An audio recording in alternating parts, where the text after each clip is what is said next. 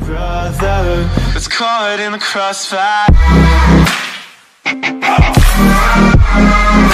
That's caught in the crossfire. The first reason is that there are so many other comparative games which gives you a better user phase than PUBG. PUBG was number one because there was no game which could compete with PUBG that time. The second reason, in PUBG there are so many bugs and glitch that are misused by player to increase kills.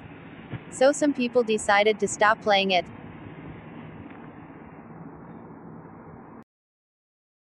So the third reason is that there are too many hacker in this game which annoys other users while they play. And this has been an issue since when the game gained popularity. And how many hacker this game may remove more and more will get added, as it is easy to hack a game which has many bugs.